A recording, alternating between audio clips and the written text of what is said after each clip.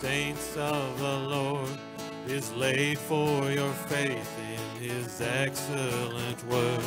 What more can he say than to you he has said, to you who for refuge to Jesus have fled? Fear not, he is with us, so be not dismayed. For he is our God, our sustainer and strength. He'll be our defender and cause us to stand, upheld by his merciful almighty hand. How firm our foundation, how sure our salvation, and we will not be shaken. Jesus, firm foundation.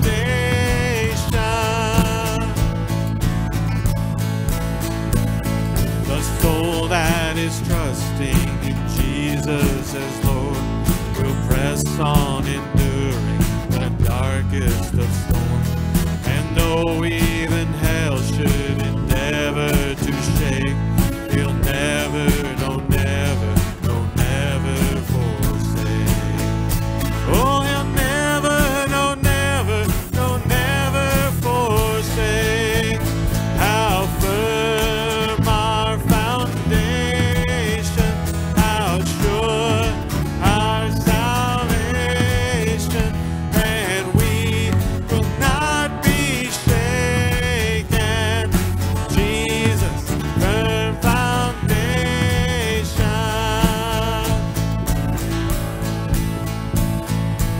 Age to age he stands, faithful to the end. All may fade away, but he will remain. He will remain. Age to age he stands, faithful to the end. All may fade away, but he will remain. He will remain. How firm our foundation, how sure our salvation, and we will not be shaken. Jesus, firm foundation, how firm our foundation, how sure our salvation, and we will not be shaken. Jesus, firm foundation. Jesus, firm foundation. Jesus, firm foundation.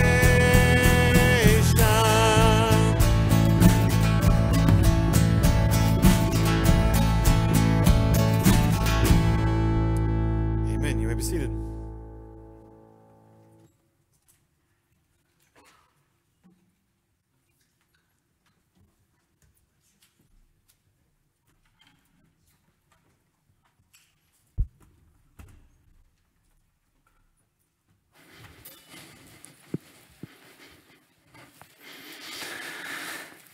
All right, in this session we're going to talk about just the church in the New Testament, lest you think the church is not emphasized in the New Testament.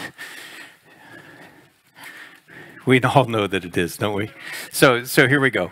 So the book of Acts, it's about the beginning and the growth of the church, right? And you see that. On Sunday morning, I'm going to talk about the Great Commission in the life of the church. You know, after the Lord gave the Great Commission, you see the Great Commission fulfilled in the book of Acts. But I think a lot of churches don't understand what the Great Commission is. I mean, I know it's simple. I get that. But you guys, I think sometimes we stop way short. But the book of Acts is all about the beginning of the church and the importance of the church and being devoted to the church. When you go to Romans, you know, it's about the saints, and it's helping us to understand the doctrine and practice in the life of the church. You know, even getting into how do we function together in the church? How do our gifts work together, etc. 1st and 2nd Corinthians are a reminder that church is going to have problems. They were not easy places. You know, it seems to me like Paul would go, you know what, maybe I'm going to like cut the letters from there and just go other places. But he had a passion for that church, even though that church had lots of challenges, and God accomplished a work in that church. It wasn't an easy work. Galatians is to the churches of Galatia, and Ephesians talks about equipping the saints for the work of the service, for the building up the body of Christ, and the body of Christ is the church. Philippians, you know, it talks about to the saints in Christ Jesus who are in Philippi, including the overseers and deacons, the leaders of the church. It just goes on and on. You know, Colossians, again, to the saints, and 1st, 2nd Thessalonians, it's the beginning of this church that it grows in extremely difficult circumstances. And yet it's a faithful church, so faithful that they're commended that other churches are looking at them and following their example. 1st, 2nd Timothy, Titus, what are they? They're letters to leaders in the church, how the church must function. Philemon, when there's issues related to a Christian in the church, it's instructions on how to deal with that. Hebrews talks about considering how to stimulate one another to love and good deeds, not forsaking the assemblies of ourselves together. James, even at the end, talks about call the elders of the church together to pray. 1 Peter gives instructions in the church in chapter 5, instructions specifically to elders in the church. 2 Peter, dangers in the church. 1 John, what it looks like when we walk in the light, knowing that there's some people that are going to be part of the church, but they're not really part of the church, and they're going to leave the church. Which is a reminder, you don't want everybody to stay in the church. Okay? Because if there are people in the church that are not in Christ and have no interest in being in Christ, that's a problem. I mean, that's a problem. Don't get me wrong. We want to reach the unsaved and we want to minister to them saved. But today we have what's called the church for the unchurched. Those don't go together. The church is for the saints to reach the unsaved, right? 2nd and 3rd John are just talking about how the church needs to respond to certain people in different contexts. Jude is a warning against false teachers in the church. Revelation has 7 letters to who? Did you notice there's not letter number 8 to the unchurched Christians? Not there. And you guys, these churches, there's some blessings and there's some challenges in them, but it was written to the churches, not to Christians disassociated from the church. That's not there. I think it's important that we keep that in mind. The church is described in a number of different ways, and if you happen to be going through Becoming a Biblical Leader, which is a discipleship manual, I've really pulled a lot of this from that manual that we use. But I want to talk about how the church is described because I think it's helpful. And I want to begin by talking about the church as the body of Christ. Okay, now you're going to have to think with me on this. The church as the body of Christ. To really begin to comprehend, what does that mean as the church if we are the body of Christ? We already talked about him being the head, right? In Ephesians 1:22 and 23, put all things in subjection under his feet, gave him his head over all things to the church, which is his body, the fullness of him who fills all in all. So you have Christ, who's the head, and then all of those who are his children are a part of this body that are under the authority of the head. So the head is dictating to the body how it functions to be the church. In Ephesians 4:11-16, it says, and he gave some as apostles, some as prophets, and some as evangelists, some as pastors and teachers. Why? For the equipping of the saints, for the work of service, to the building up of the body of Christ. So understand that one of the objectives in the church is that God entrusts specific people to be leaders in the church, and their role is not to do all the work of the church. their responsibility is actually to equip the saints, that's every believer in the church, for the work of service in the church. Right? So that means in a healthy, God-honoring church, every single Christian is engaged, either as leaders equipping the saints or as saints being equipped, all for the sake of the work of service.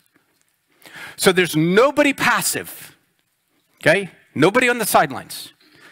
It goes on and it says, until we all attain to the unity of the faith and of the knowledge of the Son of God, to a mature man, to the measure of the stature which belongs to the fullness of Christ. In other words, you got to understand that the church is not just for the sake of getting people saved and now we're going to heaven, happy, happy, happy.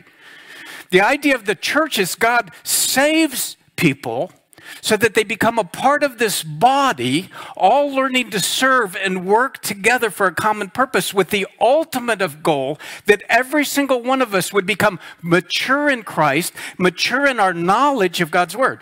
Now, I'm going to tell you a couple of things. Maybe you know this, maybe you don't. But in evangelical churches today, I would suggest to you, this is a training church, this is a unique church, okay? I would suggest to you that most men who serve as elders in evangelical churches in America, and I'm speaking specific of lay elders, most could not defend their own doctrinal statement. I'm not saying they're not godly men. I'm not saying they're not faithful men. I'm not saying they can't affirm a doctrinal statement. I am saying that I think most could not, Bible in hand, if you ask them about a cardinal doctrine like the Trinity, say, can you defend it? I think most could not. I'm not saying they can't affirm it. But you guys, elders are required to be able to protect sound doctrine and refute those who contradict. But let me say also, most Christians don't have the opportunity to be trained in those things in the church. You are in a unique situation. You're in an extremely unique situation. I'll probably say this again Sunday morning. And I've known Chris most of his life and a greater share of mine. And you guys, as a church that trains their elders, trains their men, trains their women, trains men to be pastors, men and women to be missionaries. You know how few churches do that? Unbelievably few. You guys, part of the church is we grow in maturity. It's not that we're now a Christian, we're just happy. It's no, I need to grow in my understanding. I need to grow in my knowledge. I need to know God's word so that I can share. I think a lot of people don't evangelize because they couldn't defend their own faith. But as we grow in those things, we become more mature and we accomplish the work that God intends as the church. It's a beautiful thing. And it says, as a result, we're no longer to be children tossed here and there by waves and carried about by every wind of doctrine, by the trickery of men, by craftiness and deceitful scheming. But speaking the truth in love, we're to grow up in all aspects into Him who is the head, even Christ, from whom the whole body, being fitted and held together by what every joint supplies, according to the proper working of each individual part. You hearing this? The whole body, being fitted and held together by what every joint supplies, according to the proper working of every individual part, it causes the growth of the body for the building up of itself in love. So he's talking about how God has ordained this so that we all fit together as believers in a very specific way, ordained by the creator of the universe to accomplish exactly what God intends us to accomplish. Now, we're going to look at 1 Corinthians 12 when it talks about the body of Christ. And if you ever, maybe you're a young person here today, and you're in trouble, and your dad's going to lecture you, and it's like, okay, I got it. You know, but the dad just keeps going.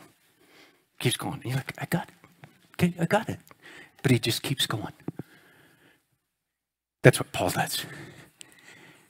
And it's not a hard concept, but obviously we struggle to get it. Okay? And you'll see this. So in 1 Corinthians 12, beginning in verse 12, he explains, for even as the body is one and yet has many members, and all the members of the body, though they are many, are one body, so also is Christ. For by one Spirit we were all baptized into one body, whether Jews or Greeks, whether slaves or free, we were all made to drink of one Spirit. For the body is not one member, but many. Okay, so he's just doing a little math here. Essentially saying, okay, Christ is the head, one body. The body is comprised of what? Many members. Like, fingers, toes, and, there's all kinds of parts to the body. Okay?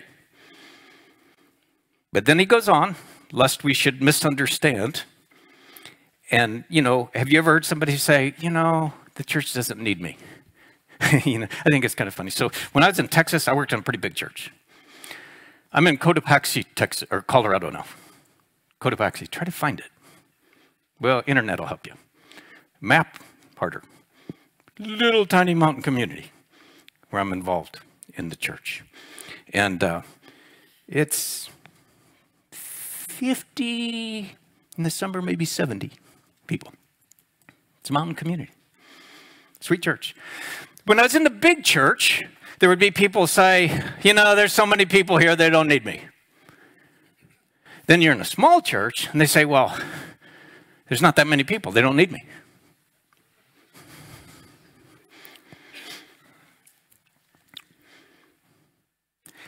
The point is that God says, you are a part of the body. This has nothing to do with the size of the church. You are a part of this body designed by God to accomplish a purpose in this body. It's not, is it big or small or opportunities? This is what God has done. So, for those who say God does not need me or the church does not need me, in verse 15 it says, if the foot says, because I'm not a hand, I'm not a part of the body, it is not for this reason any less a part of the body. And you guys, when you think about this, it's, there is an absurdity to it, right? Because you can't get your hand and your foot talking to each other.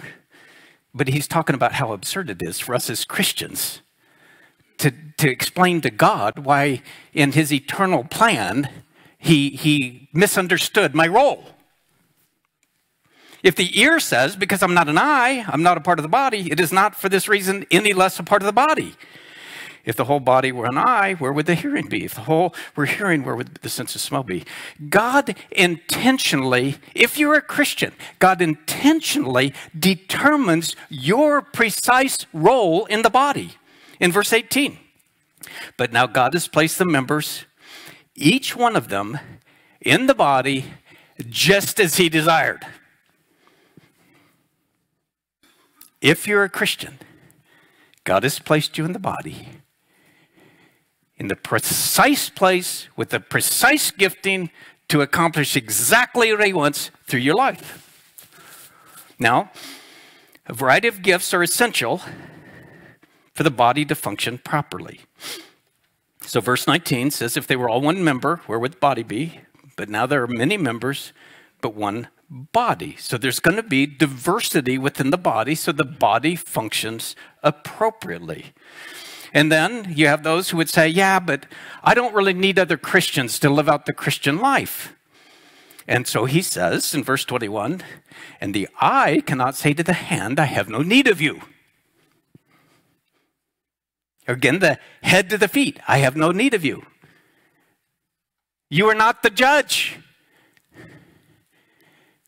God says, if you're a Christian, I have equipped you to serve in the body of Christ in a precise way. You can't say, they don't need me.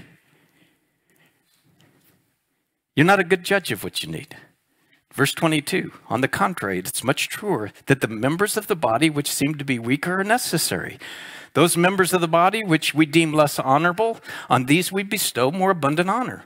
And our less presentable members become much more presentable, whereas our more presentable members have no need of it.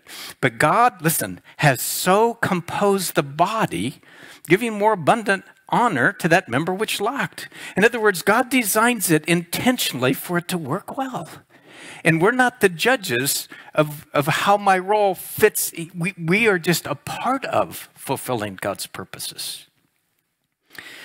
And then he emphasizes the importance of unity and love in verse 25 and 26 when he says, so that there may be no division in the body, but that the members may have the same care for one another. And if one member suffers, all the members suffer with it. If one member is honored, all the members rejoice with it. Now, so here's the thing that you have to keep and remember is remind yourself is when God has gifted you to serve in the body of Christ, that service is all based on a love for each other. So that's something we all do. I don't know what my kids are. Love each other. Because he says here that the unity, there's no division in the body. Why? Because we have this mutual care for each other. So that we want to weep with those who weep and rejoice with those who rejoice. But that's the relational aspect of the body of Christ functioning appropriately. And then in verse 27, he says, now you are Christ's body and individually members of it. MacArthur says Christians are not assembly line productions, with every unit being exactly like every other unit. Consequently, no Christian can replace another in God's plan. He has his own individualized plan for each of us and has individually gifted us accordingly. We are not interchangeable parts in Christ's body. God has designed us uniquely to fit into his body. No excuses, no justifications. Now, I'll use a personal illustration. Some of you have known me long enough that you know who my first wife was. My first wife, her name is Sue, and she's with Jesus. My first wife had juvenile rheumatoid arthritis, onset at age 13. By the time she was 18, her hands were completely crippled. The day that she passed, went into the presence of the Lord, every joint from her jaws to her toes had been destroyed. It was a devastating disease. But my wife loved the Lord, and she was faithful. She never questioned God's goodness, although in all the years I knew her, she, to my knowledge, never had a pain-free day. In the last years of her life, there was not enough medication to truly moderate the pain. And yet she faithfully served the Lord. Faithfully. And I stood by her side when God took her home. Best day of her life. A little rough for me. I'm remarried today to a gal who was single her whole life, and she joined me, and she was good friends with my wife, Sue. But Sue, if you looked at her, and Chris could testify to this, it was obvious her body did not work right. And she'd joke about it. I mean, she would, wouldn't she? Oh my goodness. She'd take her thumb, because it'd do 360s right here. There's no joint. You know? And you go, you know. But the truth is, when your thumb does that, you can't pick things up. Because when you try to pick things up, your thumb just moves. Nothing you can do about it. Lose the joints in your toes, try putting shoes on. Because if they don't go in right, you can't maneuver them. They won't move. It's devastating. It's an awful disease. Are you a Christian? You're part of the body of Christ. God didn't save you just so you could go to heaven. God saved you to make you a part of the body of Christ so that you would work alongside of your fellow brothers and sisters in Christ to accomplish the work of God for the glory of God until the day that God Almighty calls you home. This is not about you. It's not about your convenience. This is about you living in submission to the living God. And you think that it doesn't matter if you just decide not to do it? I wish you could see my wife. She was a lovely person, but her body was devastated. When the body doesn't function right, it's dysfunctional. And you oppose the building of Christ's church. So it's not that you can be passive, I'll just not be engaged. No. To be passive is to oppose. To be passive is to oppose. God used the picture of the body of Christ very intentionally so we would understand how important it is for every believer to live in submission to Christ and joyfully, because this is not an obligation, a burden, to joyfully come alongside and love each other and serve God and teach and encourage and do all the things that God's word instructs. We are the body of Christ. We are the temple of God in 1 Corinthians 3, 16 and 17. Do you not know that you are a temple of God and that the Spirit of God dwells in you? If any man destroys the temple of God, God will destroy him, for the temple of God is holy, and that is what you are. And he's speaking of the church. In the ESV notes, it says the one who destroys God's temple, in this context, the church, is not part of God's people, and so faces eternal destruction on the final day, just as God eventually destroyed the Babylonians who had destroyed Solomon's temple. We are this temple, holy temple. 1 Peter, we talked about that before too, same thing. We're called the household or the family of God. So you guys, probably a lot of us come from what we would call dysfunctional biological families. Okay? Not everybody here, but there's probably a few of you, right? That your family was like, okay, not exactly a picture of God's love for people. But we are part of a different family. I mean, I have family members that I'm not close to. We believe things very differently. But I have family. I have genuine family that I love and they love me. And we're on this earth for one purpose, and that is to bring glory to God. In Ephesians 2:19, it says, so then you are no longer strangers and aliens, but you're fellow citizens with the saints. You're of God's household. I mean, isn't that exciting? 2 Corinthians 6:18, I will be a father to you. You shall be sons and daughters to me, says the Lord Almighty. I mean, you guys, what a family. What a family. We're family. That's why we're relational. That's why we care about each other and the struggles you're going through, the joys you're going through. We care because we're family. And we're able to love with a love we couldn't have loved with before we came to know Christ. But now we can love because he first loved us. For the bride of Christ. 2 Corinthians 11, 1 and 2, I wish that you would bear with me a little in foolishness, but indeed you're bearing with me, for I'm jealous for you with a godly jealousy, for I betrothed you to one husband, so that to Christ I might present you as a pure virgin. You understand the intimacy of that picture that we have is the bride of Christ? We already talked about Ephesians 5 and Revelation 19:7. Let us rejoice and be glad and give the glory to him, for the marriage of the Lamb has come and his bride has made herself ready.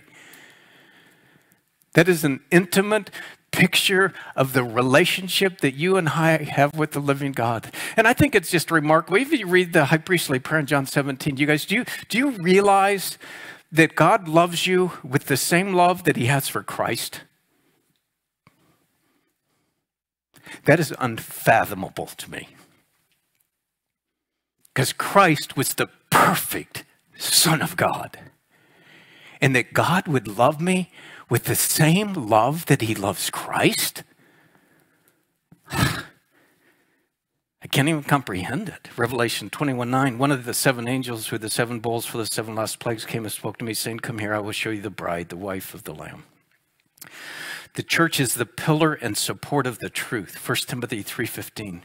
But in case I'm delayed, I write so that you will know how one ought to conduct himself in the household of God, which is the church of the living God, the pillar and support of the truth. You guys, that's why when you read scripture, it emphasizes the importance of knowing God more, knowing his word.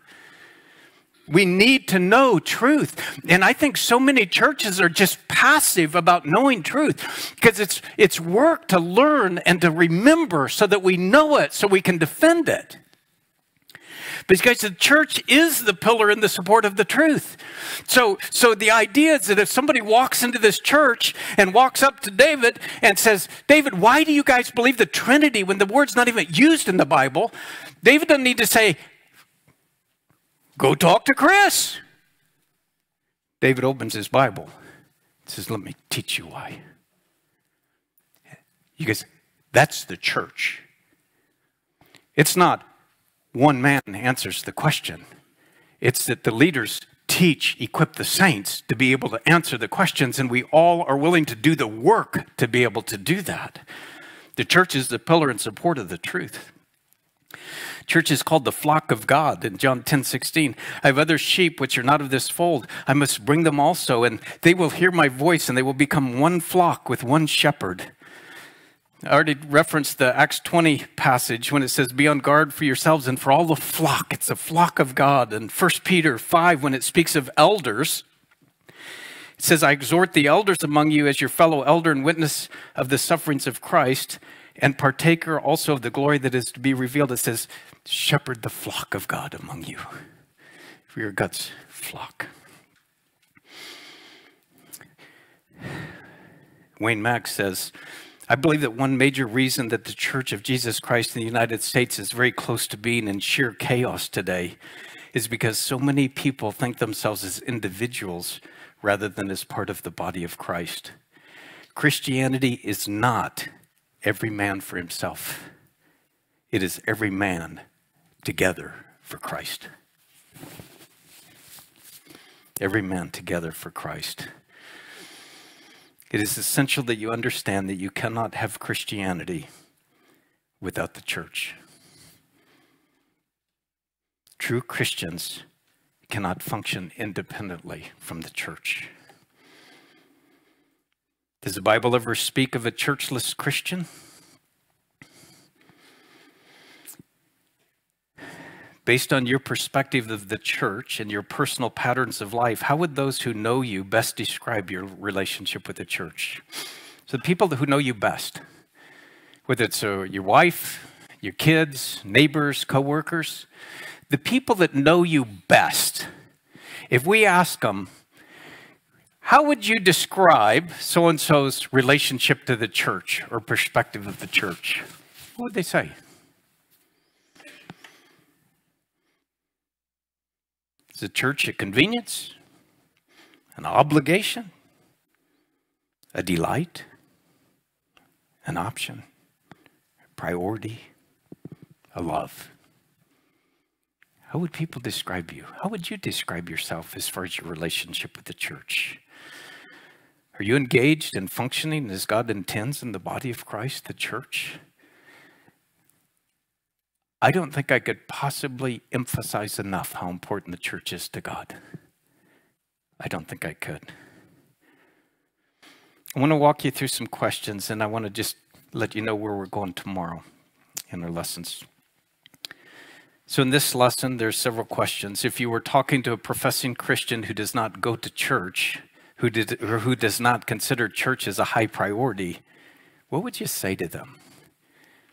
I mean, do you guys hear that often? Like I do, where you talk to people and I'm a Christian. Well, I don't go to church. I don't go to church. I serve somewhere, and and I'm usually out on the weekends. And what would you say?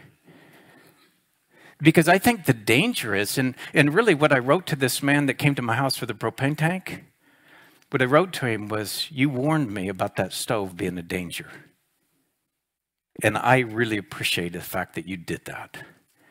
And because of that, I dismantled that and got rid of it. I would like to share with you a danger that's even greater than that propane stove. And it's the danger of claiming to be a Christian and yet refusing to submit to the Lord in what he teaches. That's a far greater danger. To my knowledge, he's not come to church. But you know, I at least want him to know that the way you're living is inconsistent with what it means to be a Christian. Only God knows his heart. But it's inconsistent. And at the very least, he ought to be deeply concerned about whether he really has been converted. I want him to know that. So as you interact with people, you're going to talk to people. Yeah, no, I don't need to go to church. You know, I love the Lord. You can't love the Lord if you don't obey him. Why is it so important to understand that Christ is the head of the church? You guys, I'm just telling you, if you could just grasp that. So then we get past this, well, Chris this, or the elders this. No, it's Christ's church. Christ is the head of the church. What would Christ want me to do? How would Christ want me to respond? How can I best serve the body of Christ? I think it's interesting today that, okay, might be a hot button. Are you okay with that? We're friends. I'm leaving. No. No. You know, the whole idea of church membership. Well, I don't have to become a church member. It's like, no. You have to do way more than that, actually. Way more. Okay, come on. You're going to fight over, well, I'm going to be or I'm not going to be a church member? You got to be kidding me. This is way bigger than that. That's a simple thing to affirm the reality where you stand in the church and the doctrine of the church for the glory of God. That's a minor thing. What's required of you is way more than that. So if you're one of those guys, get over it. Okay. I'm just telling you guys, Christians get caught up about things. It's like, what is wrong? Why are you making a big deal? Are you not willing to be in submission to the leadership of the church? This is not a big deal. I'm telling you, the responsibility of Christians is way bigger than that. Sorry, Chris, we can talk later. But I just hear these things that people are fighting over these things and making a big deal out of them. And I'm saying, you don't get it. Being a part of the church is way more than that. It's way more than that. So let's not get petty. I mean, those are simple things. Anyways, why is the term the body of Christ so helpful in understanding the church? I think it's immensely helpful to think about what it means to be part of the body of Christ. And then what other descriptions of the church do you find most helpful? How can individualism harm the church? If you think that Christianity is all about you going to heaven, that's just another selfish pursuit. Okay? Christianity is about the fact that you're an enemy of God. You are an enemy of God. And apart from somebody being your substitute, you will deservedly go to hell. Okay? An enemy of God. And God, in order to reconcile you, sent his own son to live a perfect life, to pay a price for every sin you ever committed, so that he could treat you like you lived Christ's life. Being a Christian is not just so you can go to heaven. It's so that you can be reconciled to a holy God and become his child instead of his enemy. So that now you have a relationship with the creator of the universe, and the rest of your life is your delight to strive to live for him. And it won't be perfect. It won't be pretty. Okay, I think I've shared this illustration with you before, but it helps me so much. Okay, so I have grandkids. Okay, and when they were little, mine are starting to get grown. When they're little, they draw a picture for Grandpa, and they bring it to me. And I look at the picture, and you guys, what do I look at it and go, what on earth is this? No, I don't do that. Look at it, go, oh, that's really, explain it. You know, oh, that's a picture of you, Daddo. They call me Daddo. And I go, and I don't go, green face. I don't think so. No, I don't do that. It's precious. You know, if it's one with lines, and they bring it up and they've colored it, and you guys, I mean, it's like there's no lines. So when I get it, I don't look at it and go, you know what the lines are for? I don't do that. I put it in my office. I put it on the refrigerator. It is an absolute delight to me. You guys, as Christians, that picture is kind of like our lives, right? Our lives. Sometimes not the right colors, sometimes not in the lines. We struggle. But my grandchild gives that to me because they love me and I love them. In our striving, we struggle. And we'll struggle till the day we die. But we want to please him because we love him. So even though it's not in the lines, even though it's not always the right colors, God is pleased with our desire to love him and to serve him. He's pleased with that. Do we deserve that? No. But he's our Father. And that's how much he loves us. And so I'm not talking perfection here, but I'm talking direction. That you want to please him. You want to honor him. You want to live for him. And then in what ways are you functioning in the body of Christ? And we're going to talk more about that tomorrow. Okay, because I know some would say, but I don't know what's my gift or how do I fit and things like that. We're going to talk about that some tomorrow. And in the morning, we're also going to talk about what God has done miraculously in each believer's life so that he equips you and provides all you need for you to serve well in the body of Christ. Because there's an amazing array of things that God has done miraculously in your life for that purpose, which I find very encouraging. Because you know how it is, if God doesn't do it in and through my life, we're all in trouble, right? But God has made incredible provision that I find immensely encouraging when we think about what he's done so that we can serve appropriately in the body of Christ. So I'm hopeful that that will be useful to you and encouraging to you. Y'all have been great. It's just a little after 9 o'clock. It's a lot, okay? But I appreciate you. If you're able to come in the morning, I look forward to seeing you in the morning. So let me pray and then I'll turn it back to David. Heavenly Father, thank you for your word. And Lord, I mean, I would admit, and I suspect most, maybe all of us would, that while you give us so much truth so that we can understand these things, that we often don't grasp them, at least not at the level that you ultimately would want. And I just pray that you'd help each of us to really wrestle with these things. And again, not that they would be just an unhealthy burden, but that it would just remind us of what you've done and who you are and what the church is about.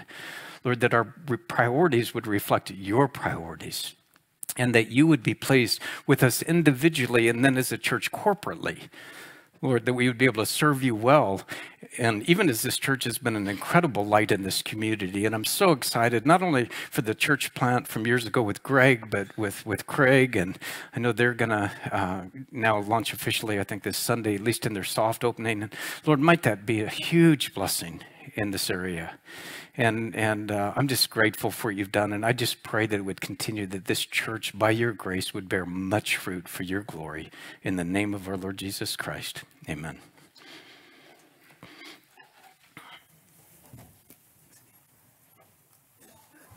Okay, so